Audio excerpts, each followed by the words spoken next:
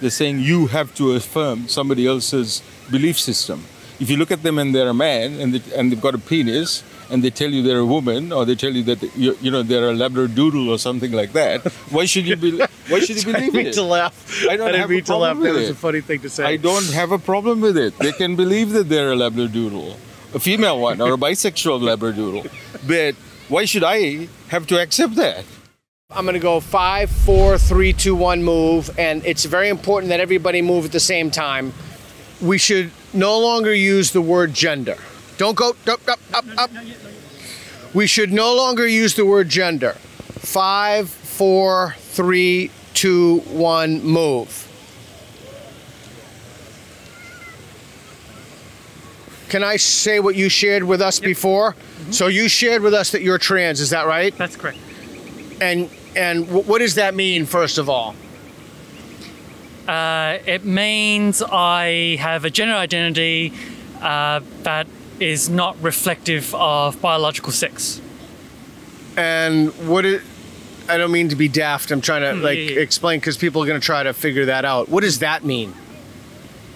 It means that a word like gender helps explain nuances in the world of men and women, boys and girls. So what is when you hear the word gender, what does that mean? What is that, like, how would you define that? That's usually, in my view, that's usually a reference to gender identity. So, for lack of a better phrase, a sense of what one perceives is biological sex, but we're not calling it biological sex. So if a person is born with a penis, they can have a gender that's female? Is that accurate? Something like that, yes. What could I say that would have been more articulate, that have described that better?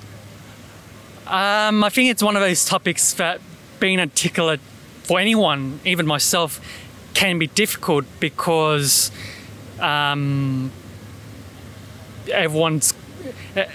has different experiences in how they perceive gender/sex, and it's a very personal experience. And because it's a very personal experience, people will have perceptions of others' perceptions, which to get everyone on the same page can be particularly difficult. Yeah, okay. Now I'm going to go back all the way over here. Now you got to you can come over here. So we should no longer use the word gender, and you're on the strongly agree, and you're playing the game, right? One foot to each side of the line, so thank you. So tell us why you think that. Well, tell them. Why? Well, so they can hear you. All right, okay. So the idea is this. I mean, science is already in the state of being destroyed, right? It's being, we're arguing about climate change or not climate change. Nothing is resolved. In the old days, science meant knowledge. It didn't mean ambiguity. It didn't mean argument without resolution. We resolved everything, right? So what we have is a human being, as you mentioned before. He's born with a penis, or she's born with a vagina. Correct. That is material evidence. Material evidence for what? The fact that that person exists. True. And the person has an identity. He was born with a certain mother and a father. He was born in a religion. He was born in a culture. He's got a language. He's got a station in life. So that's their whole identity. Okay. Well, and that's science, because it's logical fact. It's material fact. People change their religion. There's a word for it, apostasy.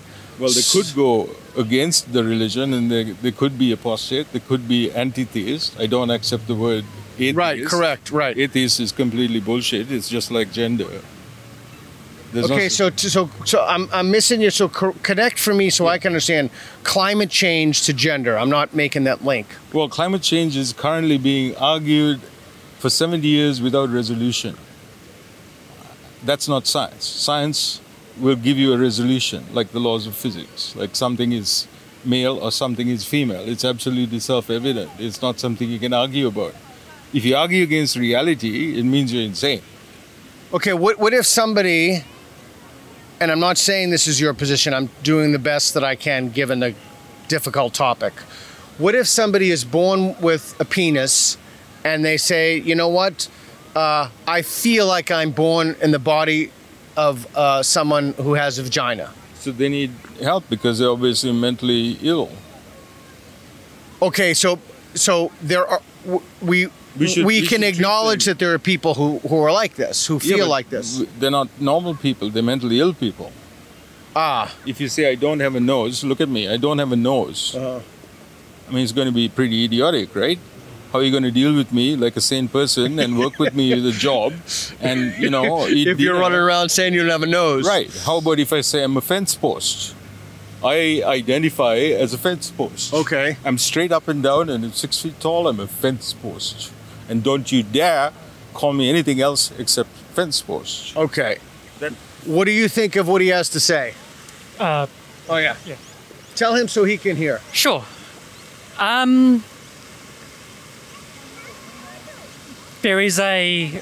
course, there is a bodily reality, bodily material, a physical reality.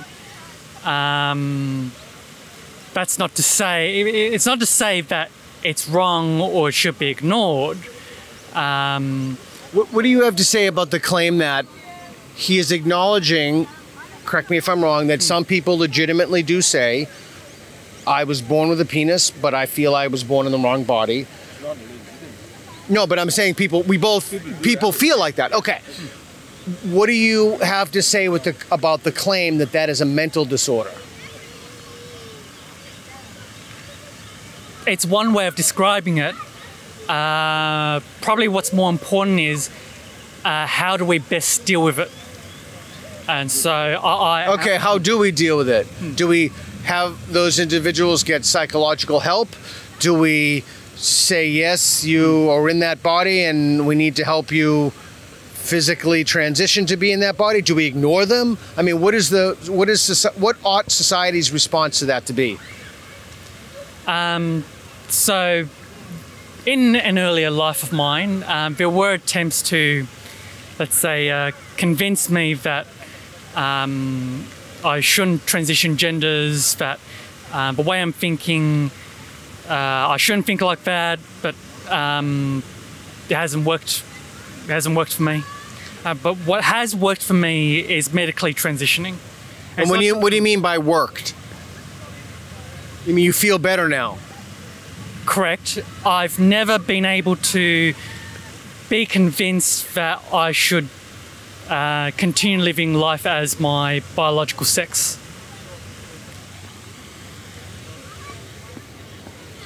What do you think about that?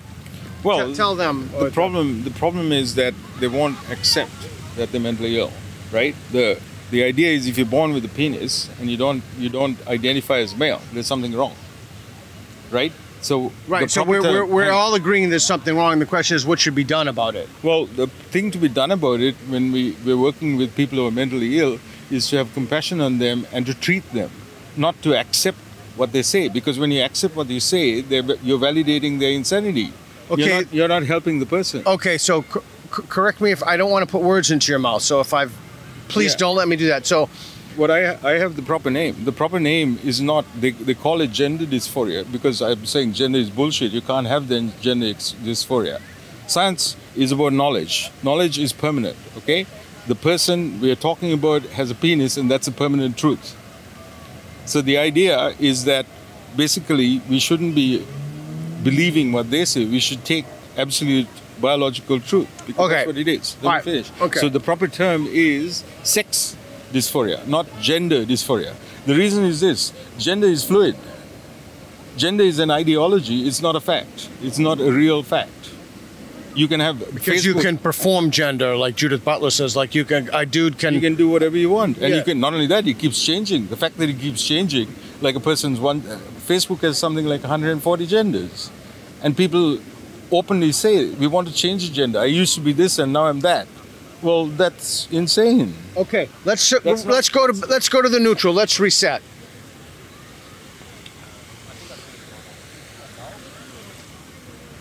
Everyone's gender identity should be affirmed. Don't move. Everyone's gender identity should be affirmed. 5, 4, 3, 2, 1, move. Okay, tell him way down there why you slightly agree. I slightly agree because, it's not just self-identification, it's also how we live together in society. So if we had not had this conversation and I walked down the street there, I dare say most people, maybe not every single person, but I dare say most people would make a few quick assumptions about me without knowing who I am. So because of dress, presentation, effects of medical transition, etc., without knowing me, will probably make a snap judgment that that's probably a woman. They're probably not going to think to themselves, well, that's a woman, not sure that woman's trans or cisgender, but that looks like a woman, and I'm just going to carry on with life because, you know, I'm busy going to the bakery or what have you. Okay, so why are you not, so everyone's gender identity should be affirmed. You're not on the agree or strongly agree, so that must mean that you believe that not everybody's gender identity should be affirmed. Whose gender identity should not be affirmed? I've taken this position because I believe the affirmation of gender identity should be cautious. There should be a cautious approach. Now, what I mean by that is, if, say, I never medically transitioned and I look like you or him or any other man here right now, and then all of a sudden one day I woke up and just decided I expect that the whole world will affirm my gender and I'm just not going to put any effort into it, then that's not particularly convincing. Okay. Everyone's gender identity should be affirmed. Tell them why you strongly disagree.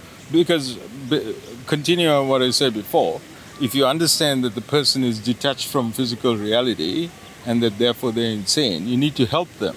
We have mental health facilities to help these people. People who are mentally ill kill themselves. It's not that we cause their suicide, it's their mental illness that causes suicide.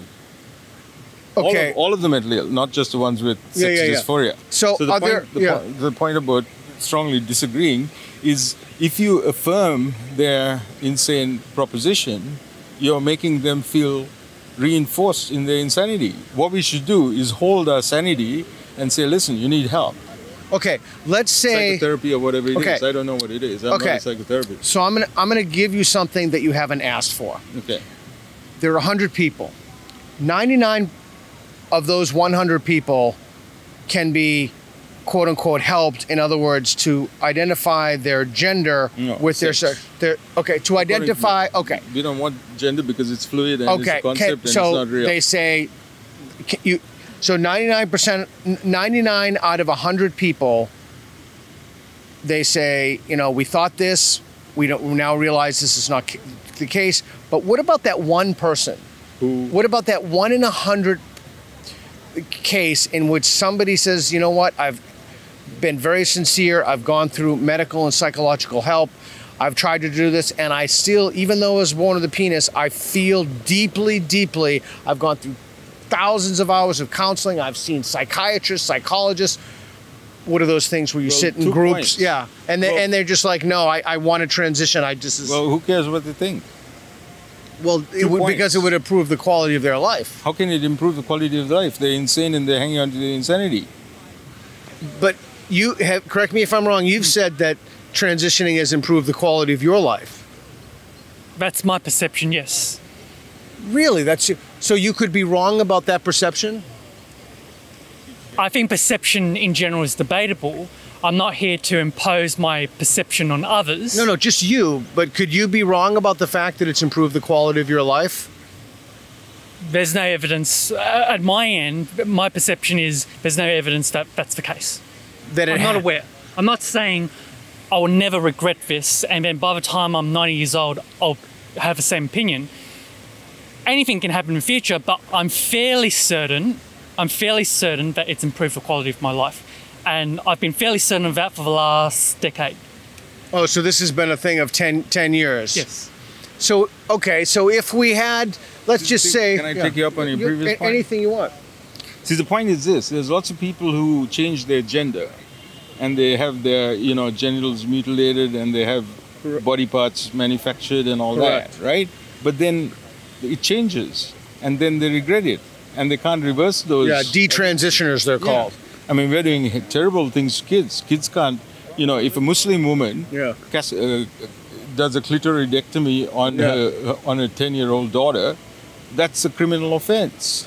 But the judges here are ordering genital mutilation. It's a satanic country. We're changing the laws. We're going towards Satanism. And it's starting from the judiciary. They're making laws to make insanity normal. They're saying you have to affirm somebody else's belief system. If you look at them and they're a man and they've got a penis and they tell you they're a woman or they tell you that they're a labradoodle or something like that, why should you believe it? I didn't mean to laugh. I didn't mean to laugh. That was a funny thing to say. I don't have a problem with it. They can believe that they're a labradoodle, a female one or a bisexual labradoodle. But why should I have to accept that? I mean, yeah. So you have two problems. I want to make sure I understand correctly. You have two problems. The first problem is that you think does the person an injustice. Yes. And the second problem is you think it's unfair to you to acknowledge somebody else's sex because you don't want to impose that on me. It's like you can have your belief system that you're a bisexual labradoodle. I don't have a problem with that. When you tell me that I have to treat you like a bisexual labradoodle, then I have a problem. Okay. When you legislate that, I have a problem. See, this goes down to empathy, which is complete bullshit, right? Because, we used to have adult people working with adult people. I've been in computers for 40 years, okay? We don't even talk to people who act immature because we know they're childish and they're going to keep changing. So what you do is you keep your personality, your feelings to yourself. Even if you say something that is offensive to the other person, you want to give them a quote for $30,000 and they're saying, no, that's stupid. Well, it might be offensive to me because I've struggled hard to make $30,000. But I don't show that.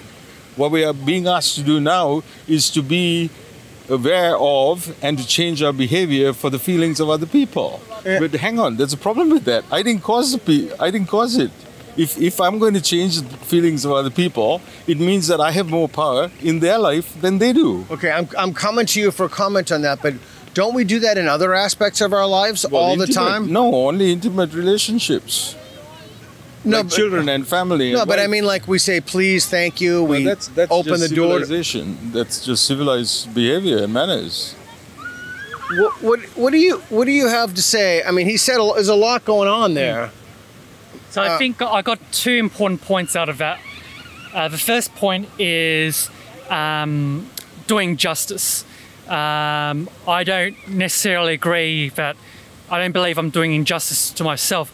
Obviously, I'm unable to have a natural family because I've medically transitioned and I can't have go off, get married, have kids. So all of that biologically cannot occur because of medical choices I've made. However, on the second point, the point of he shouldn't be forced to affirm, well, I don't think anyone should be forced to affirm anything. I do recognise in the West there's this expectation by many in the LGBTQ community that however they identify individually, that they will be affirmed. On that point, I disagree with them, so on this point, I agree with him that he shouldn't be forced. So it appears to me that 1 out of 2 points, we do agree on something. So one of the things that you said, which was interesting to me, so you made the decision to not have children, so you wanted to transition, so that was more important to your life than the possibility of having children. At the time in my life when I was younger, the gender dysphoria was too much, and thinking about, getting married, having children, I was in the headspace of that. So, Okay, so is there anything that you would like to say to this man? Just tell him if there's anything. Sure. Life is very complicated. I mean, I assume there's nothing new there. It can be complicated in ways, we think life is complicated, but it can be complicated in ways that we cannot expect. So how he's taking it will be different to how someone else will take it. Is there a way one should take it? I don't think there's a right or wrong there. I think we just need to start to have conversations. And I've come across conservative Christians, conservative Catholics who You're Catholic. Well, yes, and all of a sudden, for the first time in their life, they've seen a real trans person in their life, and shock horror, I don't look like a drag queen. But then they'll have these perceptions fed by the media or whoever you want to point the finger at. They have these perceptions, and then when they meet someone like me in reality, they don't start, compromising on principles or their beliefs or whatever you. But I do notice they take a step back and take it in, because it can be a lot to take in. Because life is complicated, like you said. Correct. Do you have anything that you'd like to say? Well, just that. To them.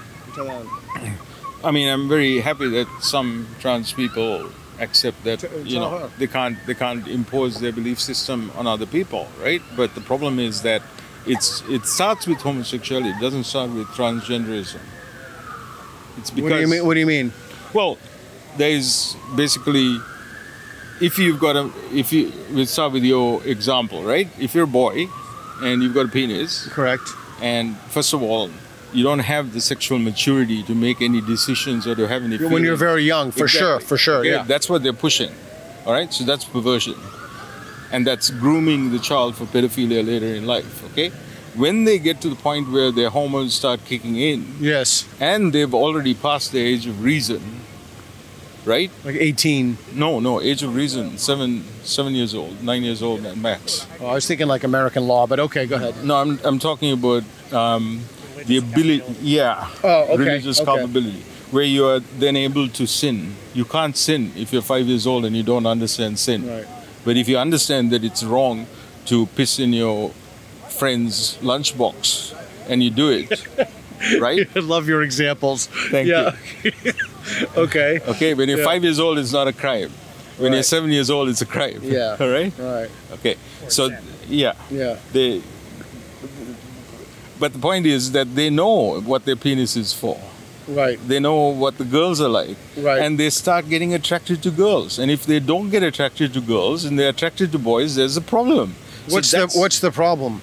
Well, you can't ever get married and have children. It's What if they don't want that? They're just born like that. Who cares what they want at 7 years old? They're going to change, remember? Okay, well, so what if they feel like that at like 21? Right. If they feel like that in the 21, they have every right to feel like that. Oh, I see what you're saying. Okay. Or anything over 18. Okay. But the point is, it's not permanent. Because someday, just like the lady over there, I'm sorry, whichever way you want to.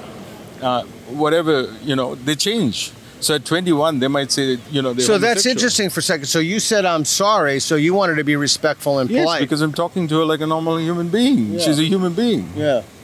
Right? Yeah. I'm not being, No, you're not being... purposely offensive. No. You're being... Right. No, you're being honest. Right. But if I don't know someone, I just categorize them the way they do, So the point is so that you're the person, extending courtesies to the people, like basic courtesy. Absolutely. Why not? Well, no, I agree. Yeah. I'm a civilized person. Well, yeah, me too. Right. So we need to identify that they need help. It's sex dysphoria. It's not gender dysphoria, because gender keeps changing. Okay. And the homosexual that we just mentioned, at 21 he might be homosexual. At 30, when he decides he wants to get married and have children, he might change his mind. More so for women than men, but okay, I'll run with what you're saying. Statistically, right? I mean, there's a lot of propaganda pushing homosexuality like it's a possibility. It's not. This is liberalism, right? A penis only fits into a vagina. It does not fit into an anus. You don't put anyone deciding that they want to put. I think we have a lot of people who might disagree with that, but a lot of heterosexual people who disagree with that. It doesn't matter if they agree or not. I would be seriously offended by trying to put my reproductive equipment where somebody else collects their human waste, their toxic human waste. It's insane. It's not funny. I mean, women It can kind of is funny, but okay. women Okay. women can Yeah. get pleasure in other ways. They don't necessarily have to have anal sex because it's not sex; it's perversion. The only sex that can happen is between a penis and a vagina. What if or what if a both woman or a guy wants that? Well, if they want that, it's obviously perverse, right? Doesn't mean it's bad because it's a kink. It's not kink; it's perverse, and it's going to kill them. How's it going to kill them? Well, you get all sorts of. It's the lifestyle that goes with it. Yeah, but people have anal sex constantly, and people aren't dropping dead from anal sex. Wait until they get to 55 and they can't control their bowls. Oh no, I'm 56. It's called No, it's I'm called incontinence.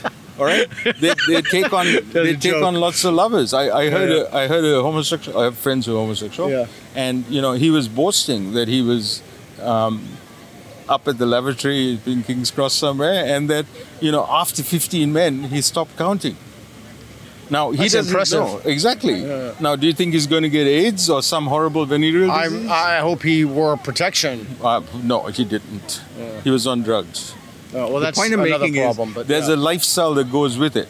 You don't just go and do one-off anal intercourse. What about trans? Is there a trans lifestyle?